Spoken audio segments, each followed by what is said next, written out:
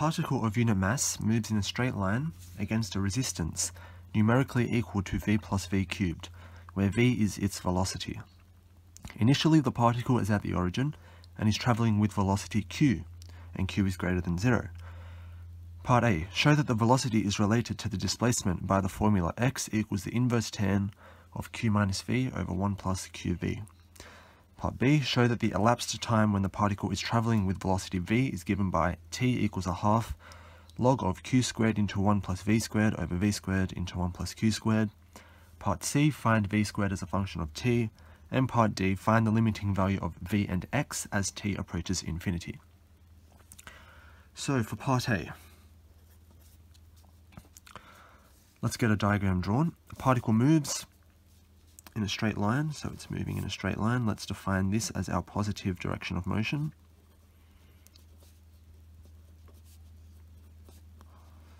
And it is going against a resistance numerically equal to v plus v cubed. So here's my particle, and it has a resistance in the opposite direction to the direction of motion, because it's a resistance, and it's equal to v plus v cubed.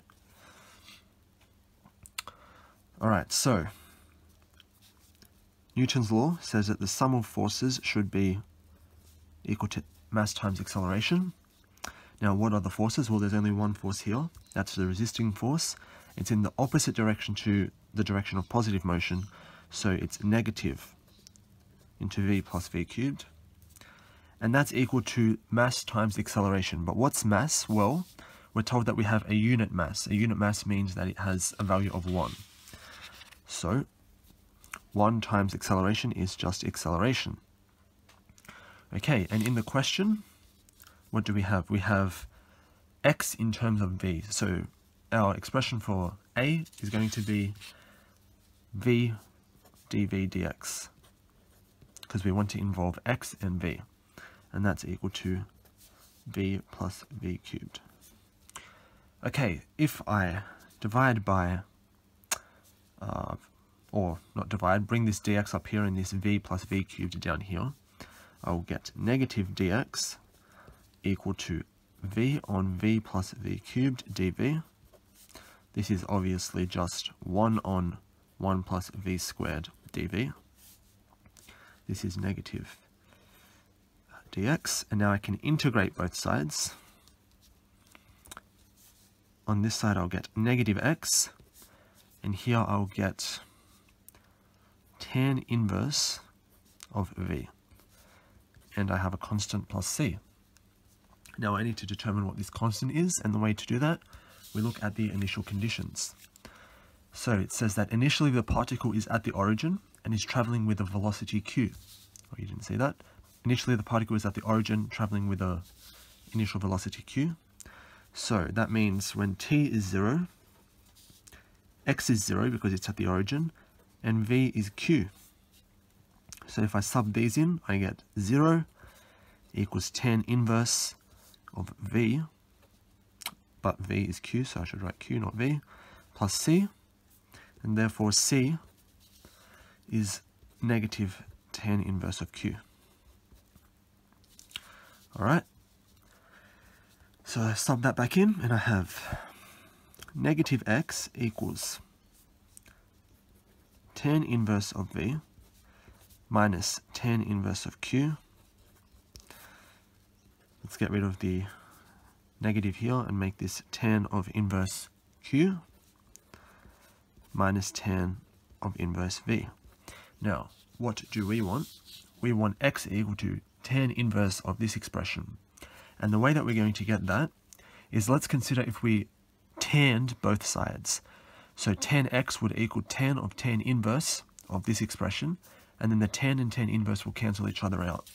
And so what I'll be left with is tan of x.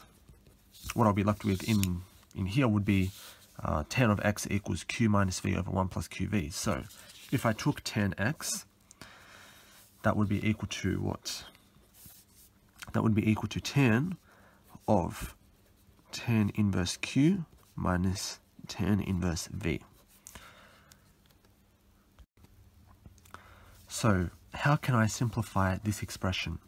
Well, if you remember back to your 3 units trigonometry, you will remember that tan of A minus B is equal to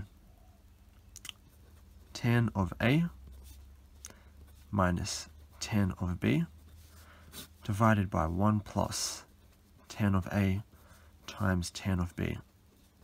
And so I'm going to apply this principle here to this expression, where tan inverse Q is A and tan inverse V is B. So we should just write here recalling. Alright, so continuing on from this line now, that means tan of X is going to be tan of tan inverse Q minus tan of tan inverse V divided by 1 plus tan of tan inverse Q times tan of tan inverse, not B, it should be V. So now I can see that the tans and tan inverses, well, they're inverse functions, so they cancel each other out. So that's going to be Q minus V over 1 plus QV. And that's what tan of X equals. And so all that's left is I take the inverse tan of both sides, and I get what I was looking for. Q minus V over 1 plus QV. Just moving that away. And that's my final answer. Now part B, let's see what part B wanted us to do. It wants us to show that the elapsed time when the particle is traveling with a velocity v is given by this. So in other words, they want us to just relate time to velocity. Okay, so we're going to go back to, where is it? This formula here. And instead of using v dv dx, we're just going to use dv dt, because that's the way that will involve v and t.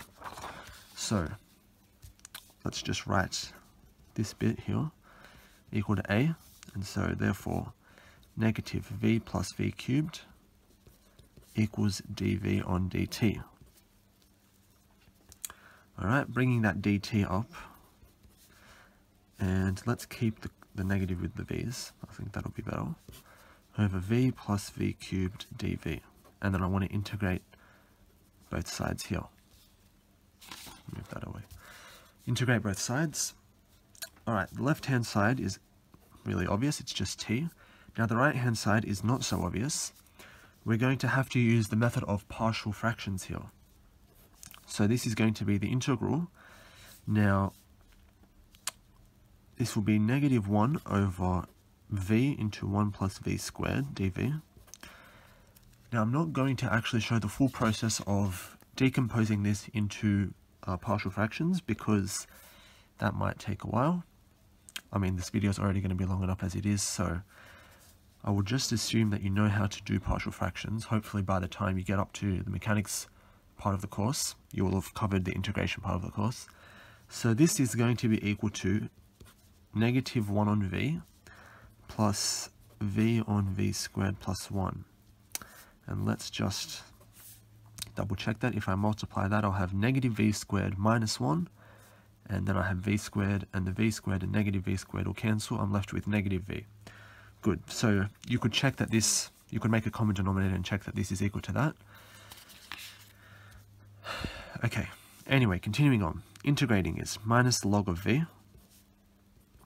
Here I'm almost at a log again, but I'm just missing the factor of 2. So if I times by a 2 and put a half out the front, I'll have a half log of the denominator, v squared plus 1.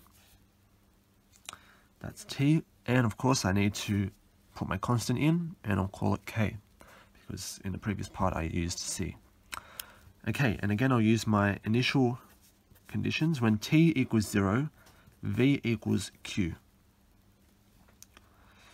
So therefore 0 equals negative log of q plus a half log of q squared plus 1 plus k. So therefore k equals log of q plus a half log of q squared plus 1. That should be a negative because I've brought it to the other side. Okay, so let's write what t is equal to. t is equal to this, negative log v, plus a half log of v squared plus 1, plus k, which is log of q, minus a half log of q squared plus 1. Alright, now, I want to combine this. If I look back at what I initially wanted, I want everything inside the 1 log, and there's going to be a half out the front. So, all the terms that don't have a half out the front, which are these two, log of q and negative log of v, I'm going to add a half out the front. So that'll be negative a half log, and to compensate for that, by using the power rule of logs, I can make this a squared, because if I bring down the power, that'll cancel out this half. And I'll do the same thing for log of v squared, plus, log of q. I'll put a half log of q squared minus, let's fit this onto this one line, and there we have that. And then just combining our logs, because they all have the same coefficient now, I can just put them all into one. The coefficient will be a half. Log of, what are the positive things? V squared plus 1 and q squared. So it's q squared into v squared plus 1. And what are the negatives? It's v squared times q squared plus 1. And that's our expression for t, which matches with what we wanted. Alright, part C. Find v squared as a function of t. So in the previous part, I just worked out t as a function of v squared. So all I'm really required to do now is to rearrange this and have v squared as a function of t. So if t equals a half log q squared into 1 plus v squared into 1 plus q squared, if I multiply out by 2 and then exponentiate, I'll get e to the power 2t equals q squared 1 plus v squared over v squared 1 plus q squared. And remember, I'm looking for v squared as the subject. That's what I'm trying to achieve, an expression for v squared. So let's multiply this up. That's e to the power 2t times v squared into 1 plus q squared equal to q squared into 1 plus v squared. Alright, now if I distribute that through, I'll get e to the 2t v squared plus, now is that going to help me? It's not going to help me, so let's not do that. Let's just distribute this through, q squared v squared. And now let's bring this expression over here. E to the 2t v squared 1 plus q squared minus q squared v squared, and that will be equal to q squared. Okay, factoring out v squared here, I'll have e to the 2t into 1 plus q squared minus q squared equals q squared, and so therefore v squared equals q squared dividing by this expression, e to the 2t 1 plus q squared minus q squared. And there is my expression for v squared as a function of t. Now for part D, which asked us to do what? Find the limiting value of v and x as t approaches infinity. So, I can move this away now. As t approaches infinity, well, let's have a look what happens. V squared is going to be the limit as t approaches infinity of q squared over e to the 2t 1 plus q squared minus q squared. Now, there's only one term in this expression that's affected by t, so if I substitute very large values of t in, the exponential will become even larger than that because exponential rises very quickly. So my denominator is going to approach infinity, and so my entire fraction is going to approach 0. So v squared will be 0, which means that v goes to 0. And what about for x? Because we needed to find the limiting value of x as t approaches infinity as well. Well, let's go back to part 1. part A, where we found that x equals tan inverse of q minus v over 1 plus qv. So let's just write that down. X equals tan inverse of q minus v over 1 plus qv. So we don't have an expression for x in terms of t, but we do have an expression for x in terms of v. We know that as t approaches infinity, v is going to approach 0. So as t approaches infinity, v approaches 0, and so x is going to be the limit as v goes to 0 of this expression here. As v goes to 0 of tan inverse q minus v on 1 plus qv. Substituting v equals 0 into this gives me tan inverse of q. This becomes 0, so minus 0 on 1 plus 0, which in turn is q, tan inverse of q. So x will approach and become tan inverse of q as t approaches infinity. And these are our limiting values, v equals 0 and x equals tan inverse of q. And we finish the question.